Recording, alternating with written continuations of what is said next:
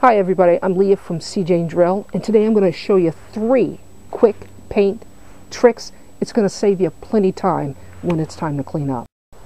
Okay, so the first paint trick is if you're painting with more than one color and you want to reuse the same roller pan, the thing to do is to place a plastic bag over the roller pan, and then we're going to just add our paint.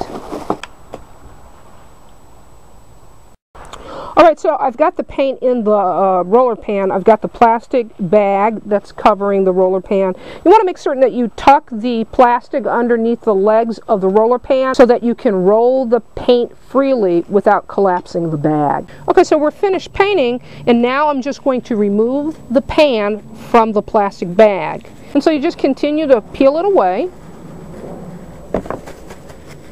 and then you just dispose of it. So you've got a clean pan here, and you're ready for your next color, or you're just finished with the job.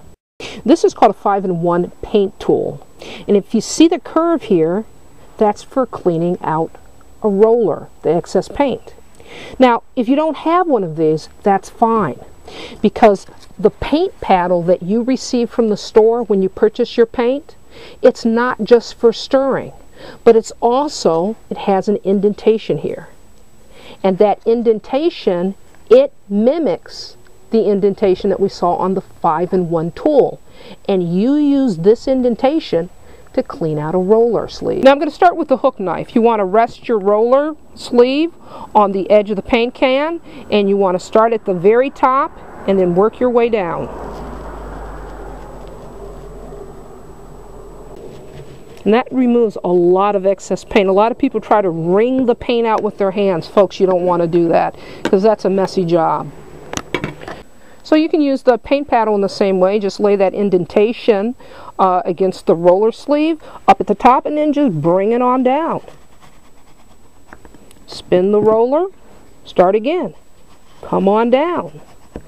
So once you've washed out the roller, what you want to do is you want to insert the roller cleaner onto the roller sleeve like so, and this little handle here, you just push down on it. Come on in close.